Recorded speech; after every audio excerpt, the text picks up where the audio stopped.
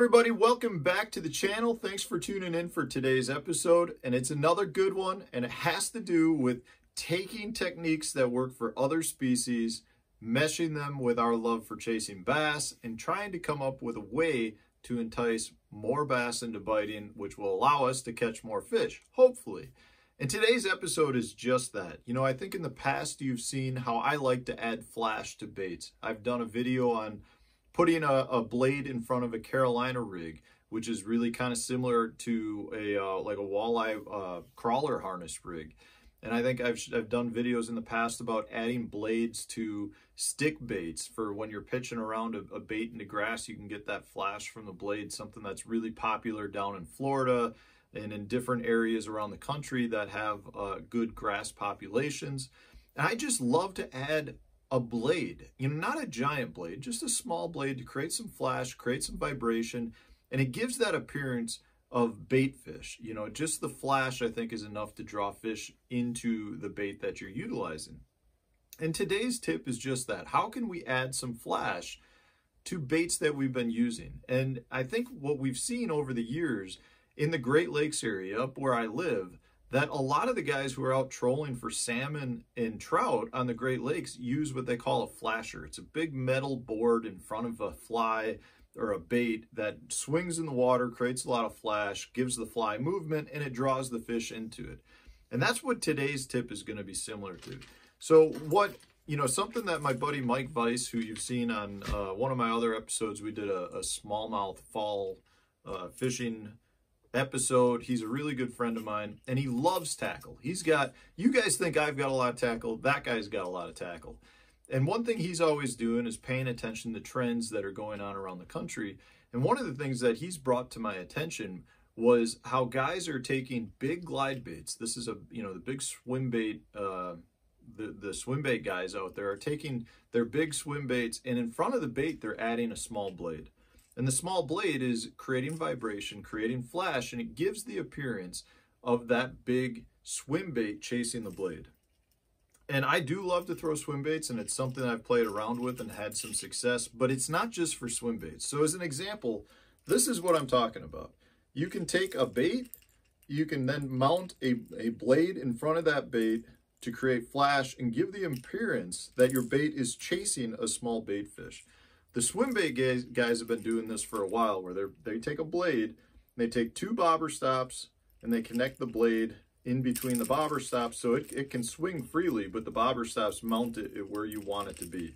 You know, I would say 3 to 5 inches is a good length in front of the bait, because if it's too far in front of the bait, you'll create flash that's too far up, and the fish will key in on that flash. If your bait is 3 or 4 inches behind the blade's creating flash, but when the fish are brought in, they see your bait and they strike your bait instead of the blade. But what I've found over the years of doing this is that it's not just a swim bait thing. You can do this with like every technique that's out there. So I've done it now with, in this case, this is a topwater bait. You can do it in front of the topwater bait. So as you're working this, the blade is spinning and flopping around, and it looks like you've got a small fish chasing a minnow that's jumping in and out of the water. You can put a blade in front of a chatterbait, in front of a Swimjig, in front of a swim bait. You can pretty much literally put that blade in front of any style of bait. I have found that with a crankbait, it works. It doesn't work quite as good just because it can create lift, so you don't get the same diving distance out of your crankbait. But it's one of those things that just creates flash, and it's something that's a little different that the fish haven't seen. But for me, I've really had good success with it in putting it in front of a Swimjig and putting it in front of a topwater. Those are probably two of my favorite ways to do it.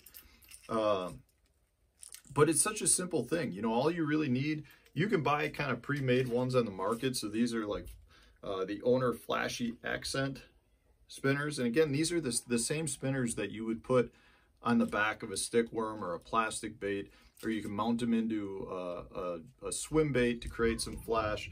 That's really what you're looking for, and then you just need some sort of pegging system to lock it in the front and the back.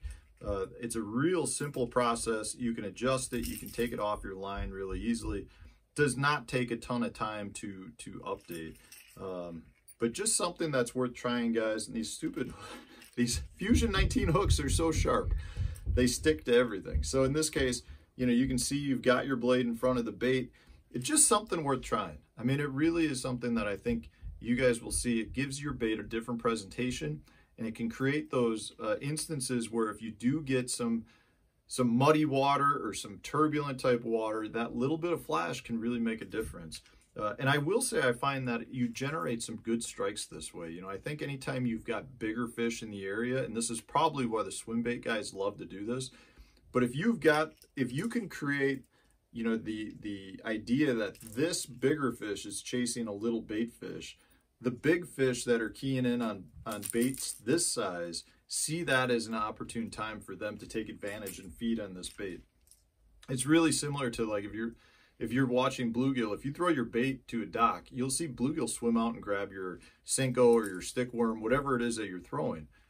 A lot of times, if there's a bass on that dock and they see those bluegill swim out to feed, that's when the bass will try to feed on the bluegill. They're opportunistic feeders, and they're taking advantage of the prey that they're feeding on, losing consciousness of the game fish that's trying to eat them because they're trying to eat their little bait fish. So it's something we're trying, guys. It's really a cool little concept, very simple to do. Most of us probably already have the blade and the bobber stops in our tackle box already, so you really don't have to spend much money doing it. But it's something worth trying. I recommend it. Go give it a try. It's not just for big swim baits. You can try it on pretty much any technique that's out there. That's one of the cool things about it. So guys, if you enjoyed this video, hit that like button, subscribe to the channel if you haven't done so already, and stay tuned for tomorrow's tip.